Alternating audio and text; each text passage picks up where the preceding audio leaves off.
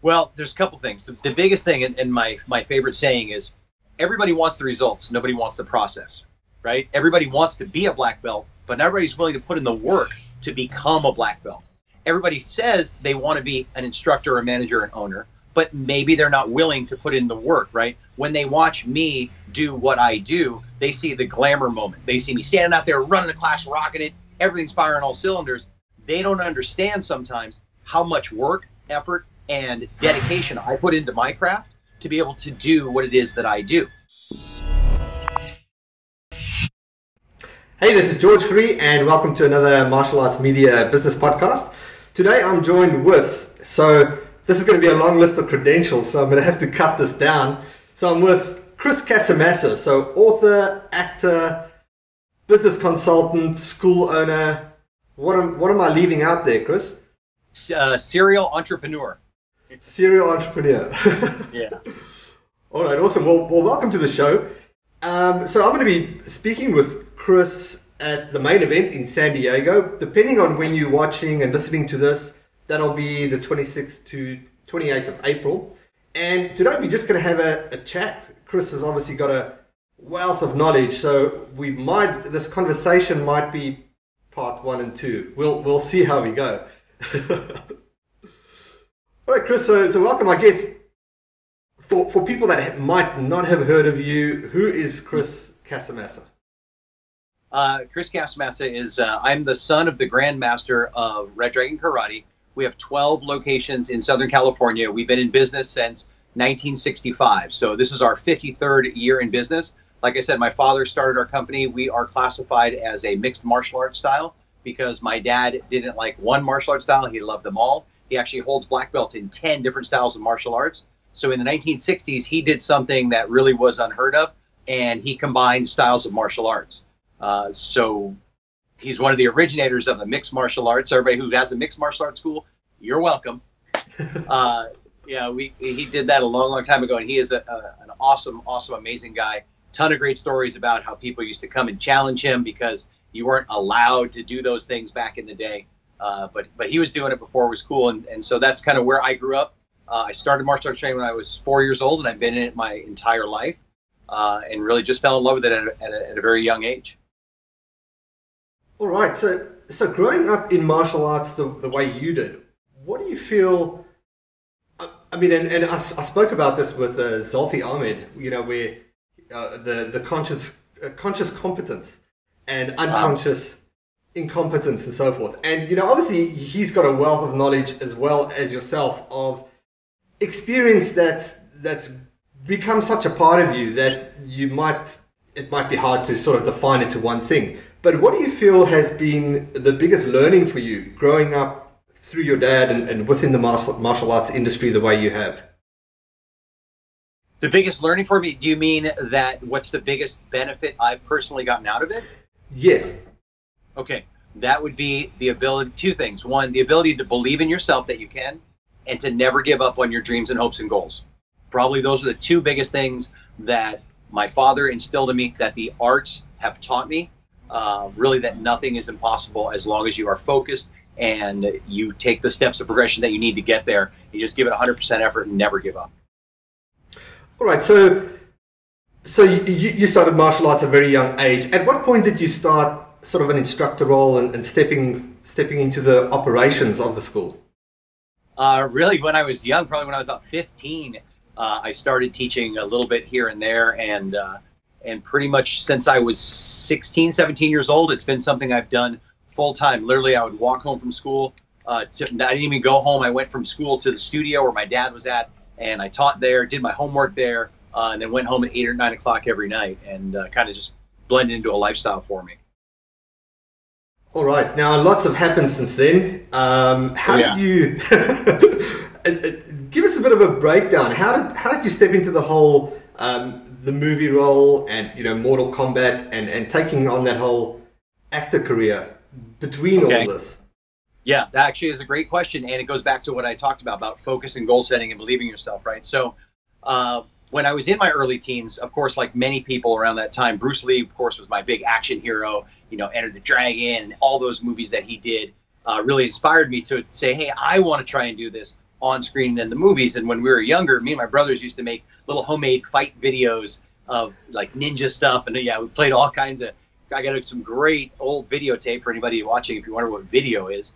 But if that's something I always wanted to do, right? So I also started competing when I was 17, 18 years old, like on the circuit. There's a pro tour in the United States called the North American Sport Karate Association. So I went out on that tour and decided I wanted to get better as a competitor, because ultimately honing my skills would just make me look better and sharper as far as doing martial arts, period. But then if I wanted to ever be on camera, if I wanted to be a Chuck Norris, or if I wanted to be a Bruce Lee, I had to try and look as good and as fast and as powerful as those guys did. So I knew I could, through tournament competition, very, very much hone my skills.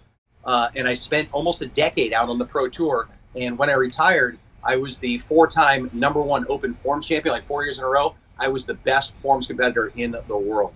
So that right there helped open another door for me, because when I won a tournament in Atlanta, Georgia, called the Battle of Atlanta, which at the time was one of the biggest events in the country, there were some producers from a TV show in the audience that came up to me and a few other guys and asked us if we'd be interested in doing a TV show.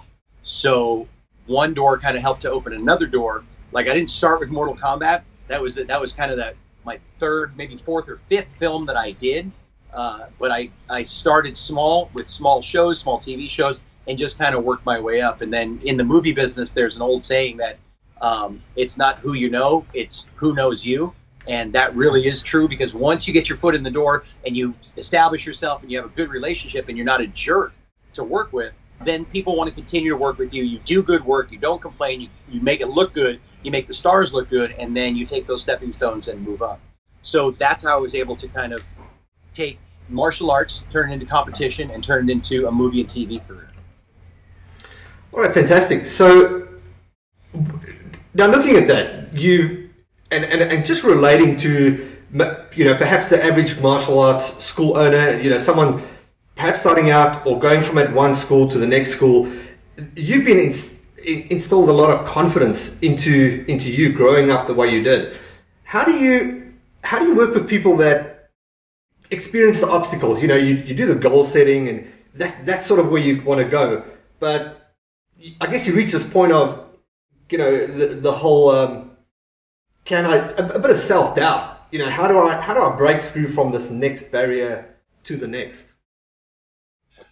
Well, if you're talking about martial arts business owners or martial arts school owners, listen, Yes. Nowadays it is so much easier and so much simpler to become successful in the martial arts, because there's guys like you, there's guys like me that are out there that weren't out there, right? If you've been around for a while, you go back to the 80s and 90s, everyone was closed off. Like, I don't want to share my knowledge with you. Everybody was very closed-minded. Where the martial arts and the business, at least in the United States that I've seen so far, it's become more of an open mind, where we're trying to raise the level of our industry, right? Our industry has had such a bad rap on the business side for so long, and so few people have had the secret and the keys to success. Now more and more people are getting, because there's guys like you, there's guys like me that are out there sharing our knowledge, sharing our understanding of how this business can work and how it can be successful, to raise the standard of the industry. So if there's anybody out there struggling, if there's a wealth of free knowledge, like, they could follow you, they could follow me on social media, all these things that didn't exist just a decade ago. There's so many tools available. Like, I can almost say, like, if you're failing in your martial arts business now, like, you're just dumb. Like, you're not paying any attention to what's out there. And I don't mean that insulting wise. Like, there's a wealth of information out there that was never available before, just the free stuff. And of course there's coaching and consulting and business guys, and you got to weed out some of the bad guys from the good guys, which is also hard to do. And I've got a few tips on that. But in the business today, like, I wish I was starting out today, because the transition from good to great is much smoother and easier now for the people that really want to go get it. Definitely so. Well, let's explore that, weeding out the good from the bad, because that's something that comes up a lot. And I guess from just the time in the last 5 years that I've started helping martial arts school owners, it's probably the place where I've seen the most consultants and experts that deliver information. And I guess a lot of that is based on a little success, you know, not people like yourself that has gone the long yards and have seen the ups and downs and seen the different transitions. So Right. What advice would you give to someone that's really looking for good advice, but just not sure who to trust? Two things. One, References and testimonials. So if somebody says, well, I've gotten these many people, this many results, find out who those people are and talk to them. Send them a message on Facebook or send them an email and say, how has this person helped you? What has been great about this experience, right? So if somebody doesn't have social proof, then there's a big flag right there. Somebody's just got a sales page saying, I've helped hundreds of people get thousands of students, but there's no actual testimonials on that page. I'd be running away from that. Second of all, if they have a fully functional business, get a chance to take a look at it, right? Like we've got 12 locations. We've been around for 53 years. You know, my main school has over almost 400 active members in it. So I'm not telling you what to do because I'm guessing. I tell you what to do because this is exactly how I do what I do and why it works. So there's a method behind my madness. What I say is my systems have systems. So if something defaults, there's a system to fall back on it. So those are the kind of things that you got to look at. All right, fantastic. So Chris, a day in the life of Chris. You're running, you mentioned 13 locations? 12. 12 locations. Okay. Yeah. So what does that look like? Obviously you can't have your hands on everything. What does that look like in a day for you to manage and operate? Well, listen, I couldn't do this by myself. I've got a great team in place that helps us keep things running smooth, right? It's kind of like a duck. You know, on the surface, it looks smooth, but underneath, everybody's feet are paddling really, really fast to keep it going in there. But yeah, you're right. There's no way I could do this by myself. I have a fantastic team in place. Some of my dad's core people are still involved with our company today, so they understand all the nuts and bolts of how our business is run. And like I said, you got to surround yourself with a good support team. So my job, really, the main thing is I train the trainers, right? My job is to make sure that the people that are going out into the schools that are managing or owning their own individual locations are doing and saying and teaching the right things the right way to continue to help the business excel, grow, and make the students improve. So I've got a pretty cool spot right now. I'm a trainer's trainer. Trainer's trainer. All right. So let's break that down. So it really comes down to your leadership and the team's leadership. So where do you really start that journey of developing leaders? At white belt. So right when they start, regardless of their age, ultimately we try and grow all of our instructors and trainers and future managers and owners in-house. And they come up through our system, they come up through our ranks because, again, they're the product of what we're selling, right? So it's challenging, and we're experimenting with bringing people in from outside of our company because I do want to open it up and expand it more. But our easiest and best growth and best managers and owners always come from the inside. We're growing them. We call it bench strength, right? So the goal is to develop the bench strength on our team so that every person on the team is replaceable. And no matter who's here or who's not here, the wheel just keeps turning and keeps moving. So how do you, and so you started white belt, but at what point, what would be the first steps you would take to push someone towards the leadership role? It's very easy. We have a leadership program built into our program. So as they escalate and they get about halfway to the path of black belt, if they're interested in that, they receive an invitation into our leadership training. And then again, we're very fortunate in the fact that we built this. We have instructor colleges. So 4 times a year, anybody that's interested in having a job inside of a Red Dragon school has to attend our instructor colleges. After they attend 4 to 6 instructor colleges, we give them a written exam, then a physical exam. And if they pass all of that, then they're certified as what we call a level 1 instructor. So technically, any one of our Red Dragon schools could hire them as an assistant. They work inside the school and they work there. So there's platform building all the way through. You start, as an assistant instructor, then you go to a floor instructor, and then a floor manager, then a head instructor, and then, then a manager of a school. And then if you want to take that step, there's ownership possibilities for you. So it's all platform based. And just like going from white belt to black belt, there are clearly defined outline steps. The same thing on the internal, on the business side of what we do, those same steps are in place. All right, great. So what obstacles do you experience with this? Because, you're already at 13 locations. I'm sure 1 to 13, there were a lot of bumps in the road. What are the general obstacles you've overcome? Well, you experience on a day-to-day basis, and within yours, if not so much current, what are you really experiencing within that whole growth phase? Well, there's a couple things. The biggest thing, and my favorite saying is, everybody wants the results, nobody wants the process, right? Everybody wants to be a black belt, but not everybody's willing to put in the work to become a black belt. Everybody says they want to be an instructor, a manager, an owner, but maybe they're not willing to put in the work, right? when they watch me do what I do, they see the glamour moment. They see me standing out there running the class, rocking it, everything's firing all cylinders. They don't understand sometimes how much work, effort, and dedication I put into my craft to be able to do what it is that I do. Now, there are those that are going through the path and they're in the process and they're going through it. But that's overall my biggest challenge to answer your question is everybody wants the results. Nobody wants the process. And a lot of younger people today don't have the patience to get there, to take that next step. They think that, oh, I'm a black belt, I should start making $30, $40 an hour, be paid, $100,000 a year to do this. They don't have the patience to do the work, to get better, to get the rewards. Definitely so, and I guess, Chris, that's the way of the world today. I mean, you come from, you walked a long path to achieve your success, and as easier it's become with access to social media and accessing information, the problem with accessing information is it's so much easier to see the end result that someone's achieved, and you don't always recognize the journey that it's taken and the obstacles. And right. I guess that brings into this whole instant gratification with the younger generation. It's right. That's what they're doing. They haven't committed their 10,000 hours or whatever it is, but just, I want that result. Right.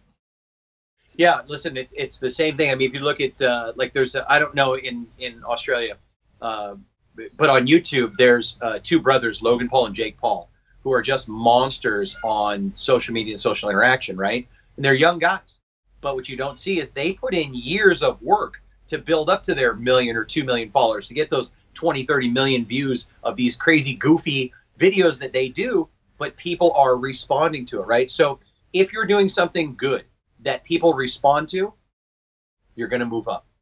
If you're doing something that's not good and people aren't responding to it, then maybe you're in the wrong line of work. Maybe you're in the wrong business. Not everyone is cut out for this type of business.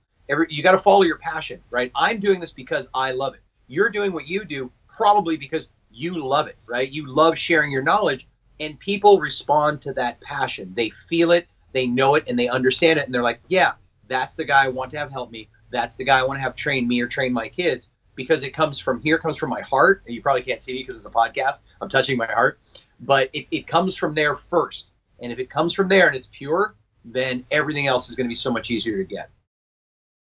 Fantastic. So where do you start? If you're helping a school owner scale and with their operations or their marketing, what is the sort of the benchmark where you start and evolve from? Well, it's called the snowflake principle. Every school owner that I coach and consult outside of my company starts somewhere different, because everyone has different needs. So it starts with me with an interview process, right? I'll spend 30 minutes, an hour with them on the phone, talking to them about all the systems that they have or don't have in place, finding out what their biggest needs are first, whether it's new members or keeping old members, whether it's like what you do, marketing systems, Facebook, social media interaction. So I've got to really interview and dig down and understand the person to make sure two things. One, I understand completely what they need. And number two, I believe that I can help them, because ultimately, if I talk to somebody, I'm going to be honest with them. Look, I can help you if we implement X, Y, and Z, or they might be in a spot where, listen, I'm not the guy for you, but I might know someone who is. Right? So that's kind of where I start in my approach to it, is I need to get to know the person that I'm coaching so that I can help them reach their goals. All right, great. So, Chris, I feel we're probably sort of scratching the surface of your wealth of knowledge, and I want to talk a bit about the main event, what you do on the speaking platform. But and this is sort of the cliche question, right? But is there a question I should be asking you and steering you towards that we're not covering as yet? No, actually, what I'm going to be covering at the main event that we're coming up, and that's in San Diego, is pretty much that. But what I'm going to do is I'm going to give the school owners and the managers there actionable things that they can implement in their business to help grow their business faster with new members. So there's so many things that many school owners aren't doing in what I call the onboarding process, or their first 100 days. A way to turn a satisfied customer into a happy customer, because here's the difference. Satisfied customers don't refer members to your school. Happy customers refer everyone.